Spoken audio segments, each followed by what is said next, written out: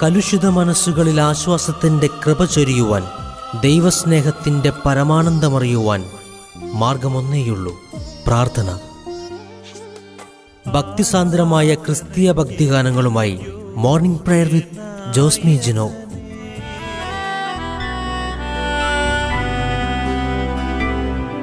ക്ഷമിച്ചിടുവാനിന്നിൽ കരുത്തേകണേ, എല്ലാം മറക്കാൻ വരമേകണേ.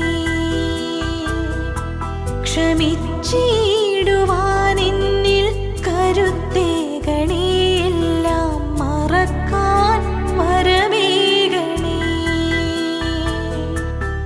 നീറും മനസ്സിലെ മുറിപ്പാടുകൾ എല്ലാം മായ്ച്ചിടുവാൻ നാഥാ കനിയണമേ.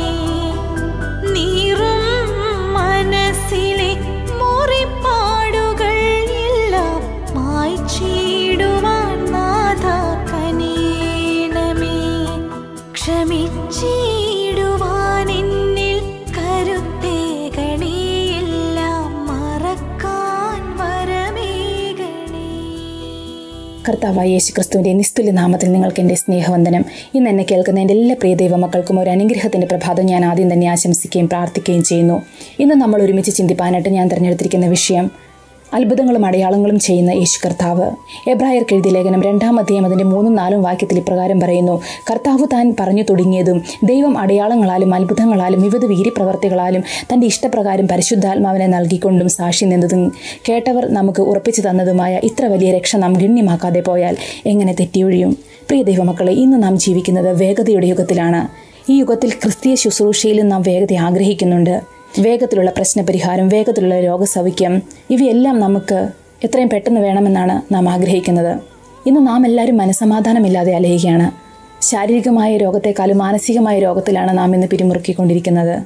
എന്നാൽ നമുക്ക് സൗഖ്യദായകനാകുന്ന, നമുക്ക് സൗഖ്യം നൽകുന്നതായ, മാനസികമായും ശാരീരികമായും നമുക്ക് സൗഖ്യം നൽകുന്നതായ, ഒരു ആശ്വാസം നൽകുന്ന ഒരു കരം ഇന്ന് സ്വർഗത്തിലുണ്ടെന്ന് നാം വിശ്വസിക്കണം. നമുക്ക് വേണ്ടി പ്രവർത്തിക്കുന്ന ദൈവം നമ്മുടെ സഹകരണം ആവശ്യപ്പെടുന്നുണ്ട്. യേശു ഒരിക്കൽ ദേവാലയത്തിലായിരുന്നപ്പോൾ വരണ്ട കൈയുള്ള മനുഷ്യനെ കണ്ടിട്ട് ആ മനുഷ്യനോട് കൈ നീട്ടുക എന്ന് പറഞ്ഞു. അവൻ കൈ നീട്ടി, അവൻ്റെ കൈ സൗഖ്യമായി എന്ന് നാം മർക്കോസ് എഴുതിയ സുവിശേഷത്തിൽ വായിക്കുന്നു.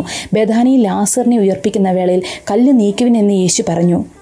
ദൈവത്തിൻ്റെ പ്രവർത്തനത്തിന് തടസ്സമായി നിൽക്കുന്ന കല്ലുകൾ മനുഷ്യനിർമ്മിതമാണ്. അവ നീക്കുവാൻ ദൈവം നമ്മോട് ആവശ്യപ്പെടുന്നു. അതേപോലെ ദൈവം അത്ഭുതം പ്രവർത്തിക്കണമെങ്കിൽ നാം കരങ്ങൾ നീട്ടിക്കൊടുക്കേണ്ടതുണ്ട്. ആത്മീയമായി വരണ്ട അവസ്ഥയിൽ നമുക്ക് അത്ഭുതകരമായി സൗഖ്യം നൽകുവാൻ ദൈവം ആഗ്രഹിക്കുന്നു. അതിന് നാം തയ്യാറാവുക അത്യാവശ്യമാണ്.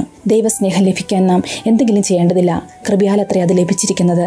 എന്നാൽ ദൈവസ്നേഹത്തിന് പാത്രമായ ഒരു വ്യക്തിക്ക് ദൈവാനുഗ്രഹം ലഭിക്കണമെങ്കിൽ നാമും ദൈവത്തോടു കൂടെ പങ്കാളികളാകണം. ദൈവം നമ്മുടെ ആവശ്യത്തോടല്ല പ്രതികരിക്കുന്നത്, നമ്മുടെ വിശ്വാസത്തോടാണ്. ദൈവം അത്ഭുതങ്ങളും അടയാളങ്ങളും എപ്പോഴൊക്കെ നൽകുന്നുവെന്ന് നമുക്ക് കാണുവാനായിട്ട് സാധിക്കത്തില്ല. അതുകൊണ്ട് ആശ്വസിപ്പിക്കുന്ന ഒരു കരം സ്വർഗത്തിൽ നിന്ന് ജീവിക്കുന്നുണ്ടെന്ന് നാം വിശ്വസിക്കുക. അതിനുവേണ്ടി നമുക്ക് നമ്മുടെ കരങ്ങളൊന്ന് നീട്ടിക്കൊടുക്കുക. ആ ദൈവത്തിന് വേണ്ടി നമ്മുടെ ഹൃദയത്തെ നമുക്ക് ഒരുക്കുക. നമുക്ക് ദൈവം ആശ്വാസം നൽകും. മാനസികമായും ശാരീരികമായും നമുക്ക് ആശ്വാസം നൽകി തരുമെന്ന് അതിന് യാതൊരു സംശയമില്ല. അതുകൊണ്ട് ഇന്നത്തെ പ്രഭാതകാലം ഒരു ആശ്വാസം കിട്ടുന്ന ഒരു പ്രഭാതമായി മാറട്ടെ. നമ്മുടെ മനസ്സിനെയും ശരീരത്തിനെയും എല്ലാം ആശ്വസിപ്പിക്കുന്ന ഒരു കരം ഇന്ന് നമ്മൾക്കിടയിൽ പ്രവർത്തിക്കട്ടെ. അതിനുവേണ്ടി നമുക്ക് ഒരു നിമിഷം നമ്മുടെ കണ്ണുകളെ അടയ്ക്കാൻ പ്രാർത്ഥിക്കാം. ഞങ്ങളെ വാത്സല്യമായി സ്നേഹിക്കുന്ന ഞങ്ങളുടെ സ്വർഗീയ നല്ല പിതാവേ, ഈ നല്ല സമയത്തിനായിട്ട് അങ്ങേക്ക് നന്ദി പറയുന്നു. ഇന്ന് പലയിടങ്ങളിലായിരുന്നു ഞങ്ങൾക്ക് ഈ പ്രഭാത പ്രാർത്ഥനയിൽ ഒരുമിച്ച് വരുവാനും അങ്ങേ സ്തുതിക്കുവാനും അങ്ങ് കൃപ നൽകി തോർത്ത് നന്ദി പറയുന്നു. ദൈവം ഇന്ന് ഞങ്ങളിൽ പലരും രോഗികളാണ്, അല്ലെങ്കിൽ ഞങ്ങളിൽ പലരും ഇന്ന് കർത്താവെ മാനസികമായ പിരിമുറുക്കങ്ങളിലൂടെ കടന്നു പോകുന്നു. ദൈവമേ, ഞങ്ങൾക്ക് മാനസികമായും ശാരീരികമായും ഞങ്ങൾക്കൊരു സൗഖ്യം നൽകി തരണമെന്ന് പ്രാർത്ഥിക്കുന്നു.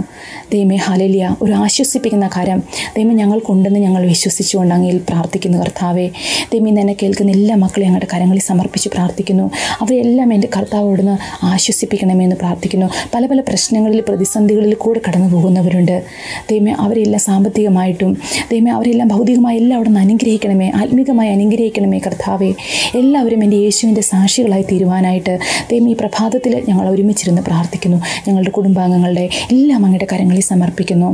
രോഗികളായിട്ട് ആരെങ്കിലും ഉണ്ടെങ്കിൽ അവർക്ക് എൻ്റെ കർത്താവ് അവിടുന്ന് സൗഖ്യം കൊടുക്കണമേ എന്ന് പ്രാർത്ഥിക്കുന്നു. അപ്പോൾ ദൈവത്തിൻ്റെ കരം കർത്താവെ അവരിന്മേൽ അവിടുന്ന് പ്രവർത്തിക്കണമേ എന്ന് പ്രാർത്ഥിക്കുന്നു.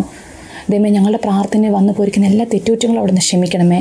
ഞങ്ങളുടെ പ്രാർത്ഥന ഞങ്ങൾ തിരുസന്നിധിയിൽ കേട്ടതോർത്ത് നന്ദി പറയുന്നു. യേശുവിൻ്റെ വിലയേറിയ നാമത്തിൽ തന്നെ ആമേൻ. എൻ്റെ പെറ്റ